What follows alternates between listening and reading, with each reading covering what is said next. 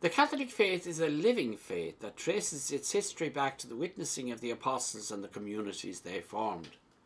Catholics recognise the Bible to be the authentic written expression of the faith of the early Church. We also believe that the Holy Spirit guides the Church so that it interprets the biblical revelation without error. The Church in our teaching will guide us in our understanding of the true meaning of Scripture. We are biblical Christians in the sense that we reverence Scripture as the inspired Word of God, but we do not treat Scripture as a document that is extra ecclesia, that is, outside the Church. The Bible is a child of the Catholic Church. We invented it. It was the Catholic Church under the leadership of the Pope which decided which books of the Bible were inspired and which were not. It was the Catholic Church which gave us the canon of Scripture. That canon was decided by the Pope at the end of the 4th century. We believe Christ's priority was first and foremost to form a community of believers under the leadership of the apostles, but more especially under the authority of Peter and his successors. He never asked that there be a written record of his life and ministry. It was the Church which decided, under the inspiration of the Holy Spirit, to commit the Word of God to writing and faithfully interpreted. The Catholic Church has never taught anything which is contrary to Scripture. Some teachings, however, are not immediately apparent, but all of its teachings are implicit in the inspired Word of God.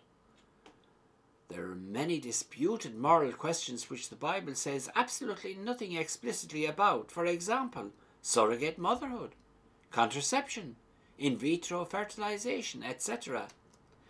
That is why we need the Church and its magisterium under the guidance of the Holy Spirit to faithfully interpret the Word of God for us.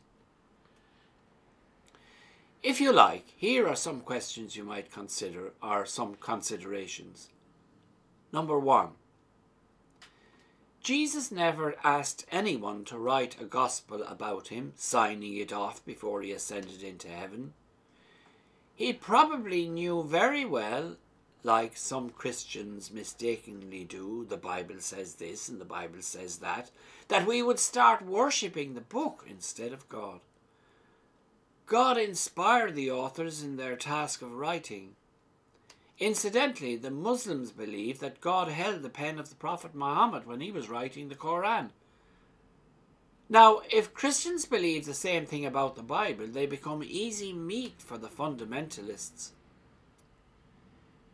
Interpreting any scriptures in a literalist way is very dangerous. The Church and the Bible are two sides of the one coin. You cannot have one without the other. We call the Church's role in interpreting the Bible tradition. This tradition, which includes the teaching authority of the Church, helps apply scriptural insight and answers to the moral and religious questions of each generation, including ours. Like the Bible, the Church's tradition is also guided by the Holy Spirit. Most scholars today, not just Catholics, would say that the Bible is a Catholic book, a product of the Catholic Church.